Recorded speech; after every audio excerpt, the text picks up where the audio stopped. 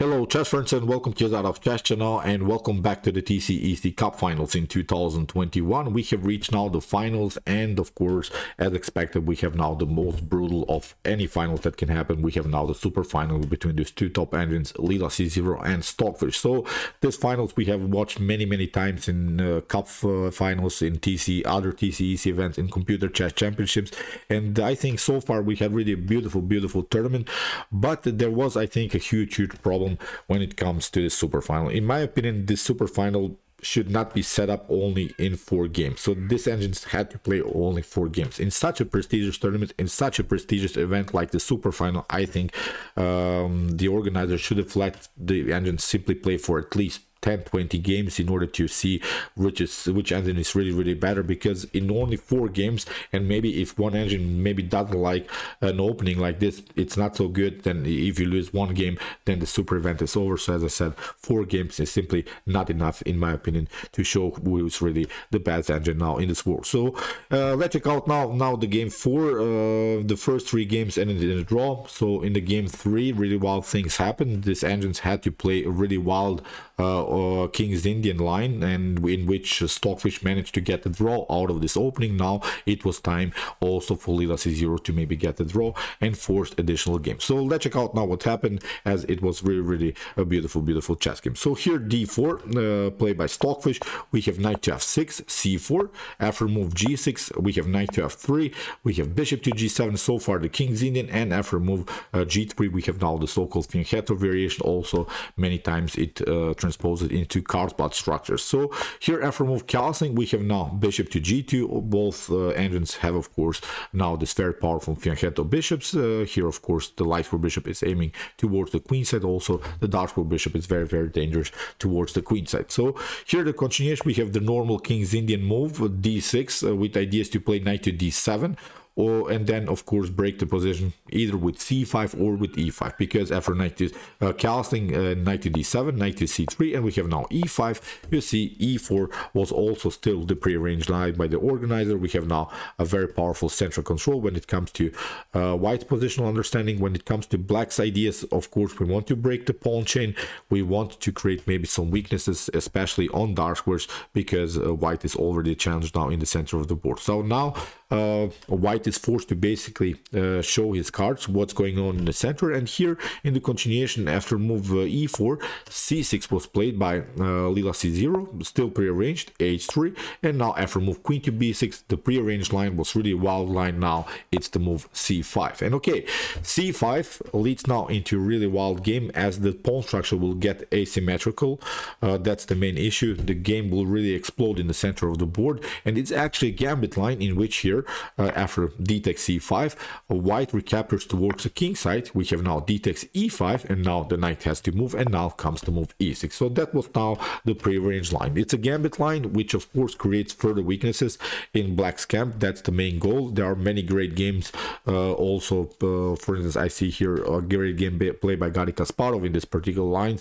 So as I said, after move e6 black is basically forced to take the pawn, f takes e6, but now after move knight to g5, white has a dominant position, white has an attacking position. White is now really the attacker in the continuation of the game, and black is the defender with up a pawn. So that's now the beauty of this game. But as I said, maybe Leela c0 is not feeling well in maybe this types of structures, in this type of dynamic game. So that's why, as I said, 4 games only in the super finals should not be enough in order to decide really which engine is simply the better, because it's really a wild King's Indian game in which of course Stockfish, a great tactician, feels very comfortable. So after move knight to g5, knight to e5, here played by Leela c0, we have now f4, and now knight to f7, of course challenging this very important knight here on g5, because the knight on g5 is very annoying. It creates of course some attacks on the other side of the board. So whenever you feel pressured by one particular piece, then you want to get rid of the piece. But maybe here also an opportunity could have been here for Leela c0 to play the move c4, discover attack against the king, then of course after king to h2, maybe knight to d3. But it leads still into a complicated game, and white is much better I think even in this position, because you can maybe here try e5, and even if black takes, the pawn on b2, it's not a problem because you will simply play queen to g4, and you have to now get back with your knight. You have to play something like knight to d3, but now you see with this ideas h4, h5, bishop to e4 and similar ideas, I think white has really a brilliant position. Even knight to e4 here can be played, so I think white will include many pieces into the attack. The rook is on a very active square. We don't care basically for this bishop. If black wants to take out this bishop, then he should take it, because our bishop here on c1 is blocked out by the f4 pawn anyway. So that's how you evaluate your pieces when you're on the attacking side, which piece is good, which piece can be maybe improved, which piece cannot be improved. And I think that this bishop cannot really be improved towards the king side. Maybe you could try something like bishop to a3, but then of course c5 will happen, and of course the rook is still protected. But as I said, it's I think the most important thing is maybe here to occupy the f6 square, play something like queen to h4, maybe even, as I said, bishop to e4 and similar ideas. So I think here white is much better. But after move f4, c4 wasn't played here by Leela. c0 in the continuation, Leela played knight to f7. Here we have knight takes f7, and now a great move by Leela c0, bishop to d4, at least this counterattack, because if you play immediately rook takes f7, then e5, and then this bishop will never be able to get out in the game, and you see it will be simply paralyzed through the whole game. Now knight to e4, knight to d6 are of course great opportunities. Maybe bishop to e3, knight to a4, attacking also the c5 weakness. So this will be sort of a now attacking idea here for white. So as I said, great intermezzo move by Leela c0, bishop to d4, we have king to h2, we have finally rook takes f7, and now e5, locking again the dark squares, because many times in King's Indian structures, this fianchetto bishop on g7 is a great attacking piece towards the queen side, but it's also very important to have your bishop in front of the king, as it would be now a good defensive piece in front of the king. But we have seen now the problems if the bishop would have been locked here with the move e5, so at least it's attacking something now, this bishop in the center of the board. And the cool part about this bishop is that it cannot be attacked by some pawns, so there is no opportunity anymore for white to attack this bishop with the pawn. So at least this bishop can be only maybe kicked away a bit with the minor piece, maybe with some ideas like knight to e2. So here in the continuation we have queen to c7, knight to e4, we have now b6, and now knight to g5, attacking the rook, rook to f8, and now queen to c2, simply developing the queen. And we're trying now maybe to finally search for opportunities for this bishop. We have to notice, I think, that this bishop on c1 is simply the worst minor piece of whites. On the other hand, the worst minor piece of blacks is of course the bishop on c8, as it is really blocked out by its own pawn structure. So maybe black could search here sort of a path to play bishop to a6, if possible bishop to c4, and then here bishop to d5 in order maybe to centralize the position further. That would be sort of a path how to improve really a minor piece. But there is, I think, also a huge problem here in black's position. Ideas like bishop to e4 and then h4, h5 could work to really undermine here this pawn chain, to really break and enter here. There are simply only two pawns in front of black's king. So now I think with bishop to e4 and even some sacrificing ideas, black could face really many tactical problems. So if you try here something like bishop to d7, maybe to protect both of these pawns, these are now the main weaknesses.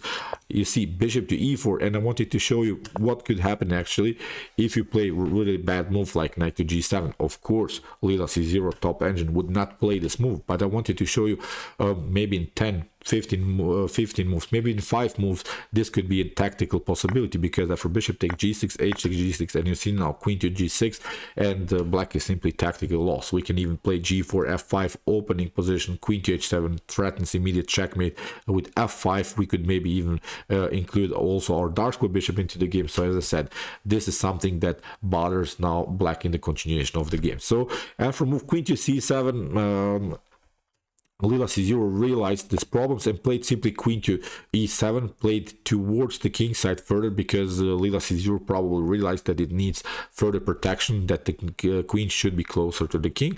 But now of course this pawn is hanging, but it's not such an important pawn, as it was a weakness through the whole game. So at least you took the pawn now at least black is not feeling so much pressure now in the continuation of the game. So rook to b8, we have a rook to d1, knight to c7, and now queen to to g2, we have now rook to d8, and now bishop to f3, regrouping.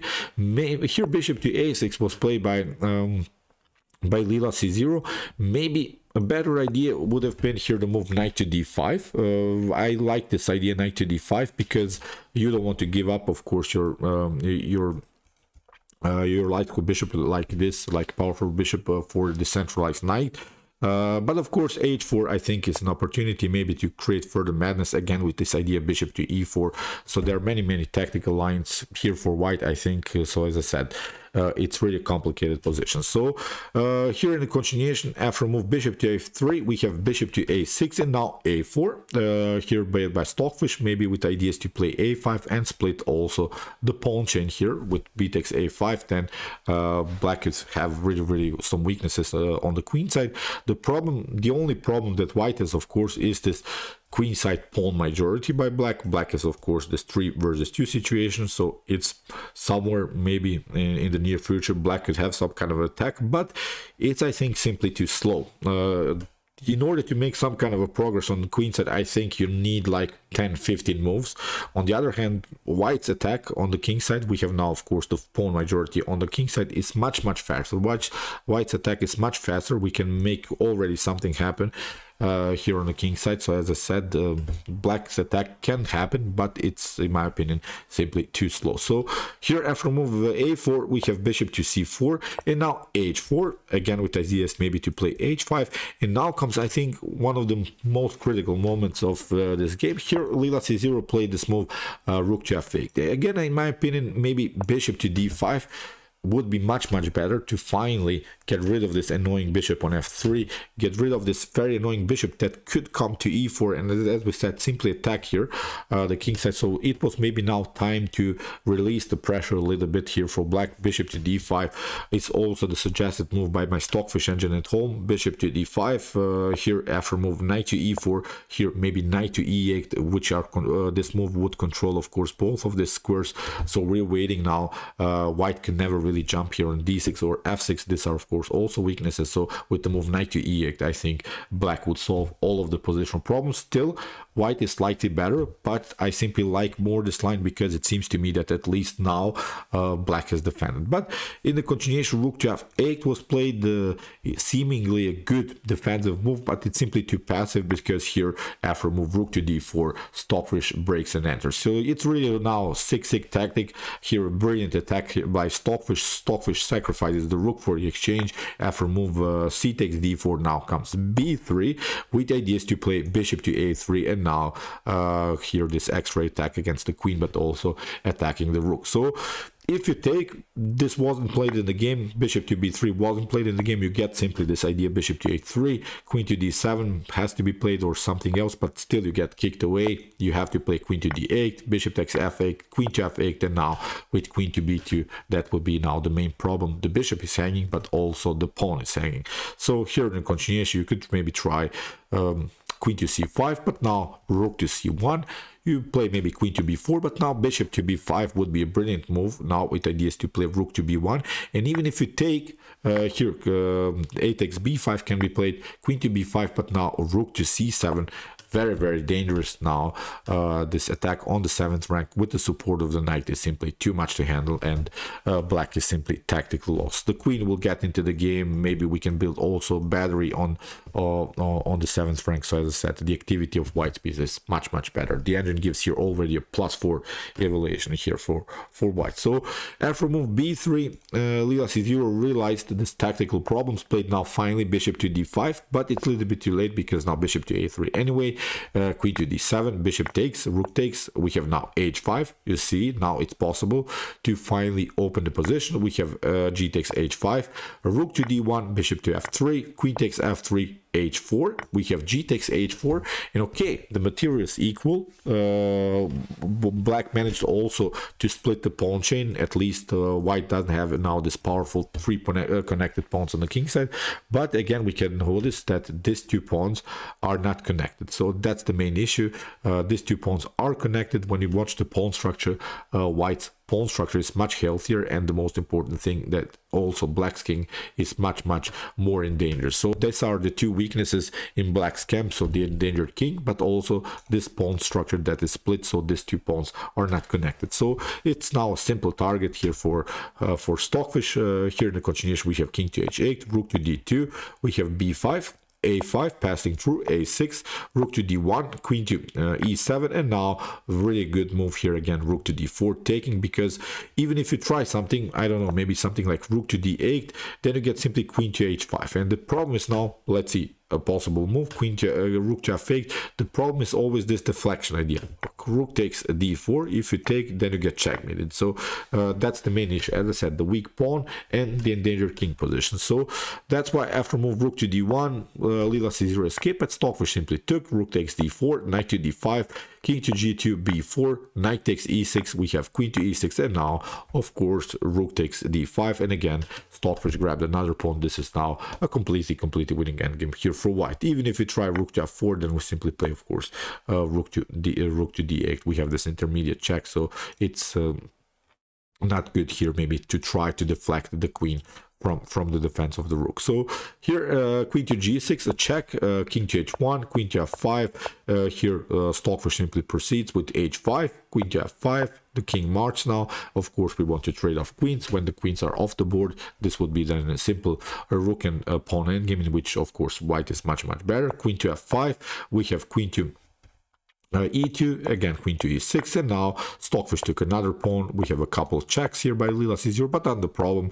Here Stockfish found a great path how to escape from checks. Here Stockfish simply played king to f5, rook to f8, king to e6, queen to h4, now simply getting even the rook, the king like this.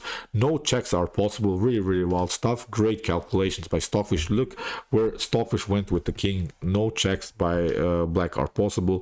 Leela c0 tried queen to d8, now we have this one, queen to b7, rook to f8, king to e6, and now we have queen to d3, but now with rook to d7, queen to f5, again Stockfish finds new opportunities to escape. The problem is now, of course, you cannot take queen to f4 because you get simply this one, and then queen to g7 would be a checkmate. So really beautiful tactics, beautiful endgame tactics here. After move king to d6, we have now rook to e8, b4, we have h6, king to c7, now queen to d5, we have queen to b4.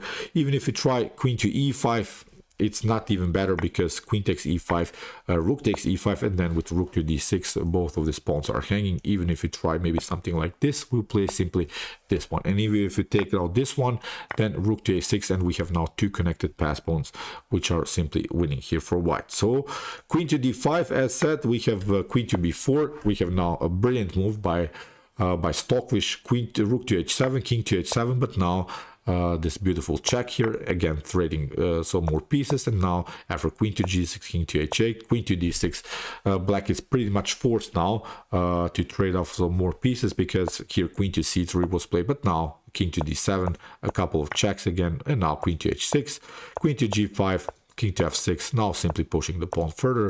Okay, you can play some checks, but never perpetuals. That's the most important thing. And here queen to g5 was played by Leela c0, sort of a funny move. After king to g5, king to g7, e7, king to f7, we have now the promotion of the rook, king to g7, and queen to g6 was the checkmate, which means of course that Stockfish is the winner of the TCEC Cup Finals. So brilliant game, but as I said, I really didn't like the fact that this two engines only played 4 games. Also this pre-arranged King's Indian, it's a sharp variation in it, which I think Stockfish is much better in the sharper games when it comes to this positional slow games. Leela c0 is at least equal, like Stockfish says, and they should have let the engine also play a couple more games like this. So okay, still Stockfish is of course probably the best engine in the world, but I wasn't really happy when I saw the pre-arranged openings that they had to play in only 4 games. In the Super super event. So okay, I hope that you enjoyed this game. I really enjoyed it a lot. It was also a beautiful tactical game with this brilliant exchange sacrifice on d4.